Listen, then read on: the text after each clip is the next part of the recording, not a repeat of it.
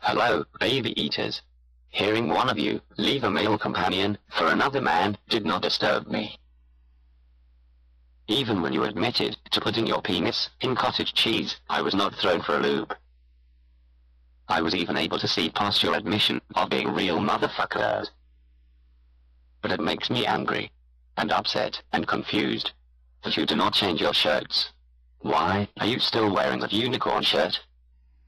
I guess your mother was too busy fucking you to teach you about hygiene. Great video, by the way. I remain your humble subscriber, Blargal.